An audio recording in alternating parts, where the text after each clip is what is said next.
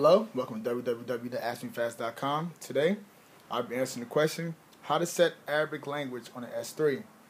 Now, this person did not specify whether or not they wanted to actually make an Arab keyboard or actually set language for the whole device in Arabic. But for right now, I'll be showing you how to locate the applications that will help you in order to either set an Arabic keyboard or the language. Simply visit your Play Store. And as you can see, I have typed in Arabic language in my search box. Now, as you can see at the top is the Arabic language pack. The Arabic language pack comes with the keyboard and also the language fully. Instead of just having one, you actually have the whole pack. Now, if you just want the keyboard, you simply just type in Arabic keyboard. Arabic keyboard will display at the top, as you can see, Ibrahim Arabic keyboard, which is already installed. Now, in order to activate these languages and also the keyboard, you'll see we need to go to Settings. Once you're on Settings, type on Language and Input.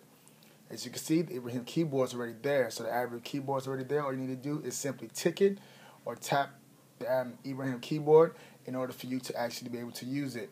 If you have downloaded the whole pack, in this list, as you can see, Arabic is not here. But after downloading the pack, it will display for you to change the language of the whole device. Thank you for watching. For more questions, please visit www.askmefast.com.